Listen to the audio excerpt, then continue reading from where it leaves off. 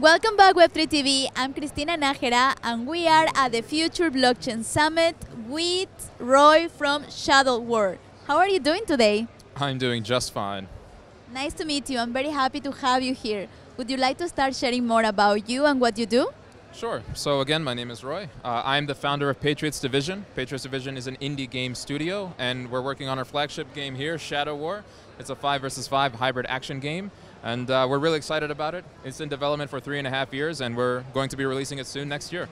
Wow, congratulations. Is it your first time at this event? Yeah, this is the first time at an event here in Dubai, and the energy has been electric. I love it. Yes, so welcome to Dubai, and this is the day 4. How is it going? Yeah, it's been great. The people who have come here are really interested, very intelligent people, very calm and very comfortable. So yeah, it's super exciting. Nice. Roy, can Web3 bring freedom?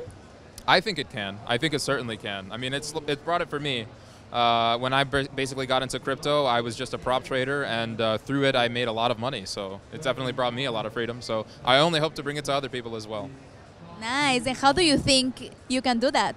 Yeah, so I like video games. I've been a gamer my entire life, and so I thought what better way to show and introduce crypto to a new generation of people than with video games. Yes, what's the difference between a traditional game and a game in Web3? It's all about ownership.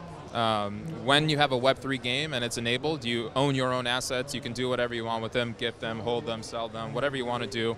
It's a new model that I think all of the game studios are moving towards, and I really see this as the future. I think in 10 years, games that don't use this sort of technology will be seen as a little bit antiquated and maybe outdated.